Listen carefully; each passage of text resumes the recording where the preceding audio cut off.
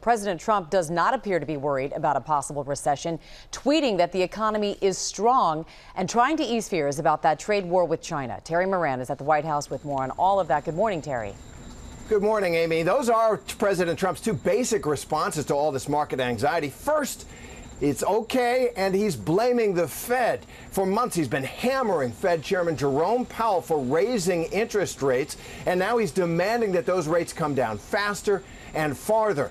He says that if they hadn't been raised, everything would be hunky-dory. Second, and this is a bit of a contradiction, he's trying to dial back that trade war with China. For all of his tough talk on China this week, the president blinked. He postponed his latest round of tariffs on China so that consumers can spend freely during the Christmas season, a sign that he knows that these tariffs can slow down the economy. And looming above everything, the 2020 campaign. The president also knows that the worst thing that can happen to him politically is a recession.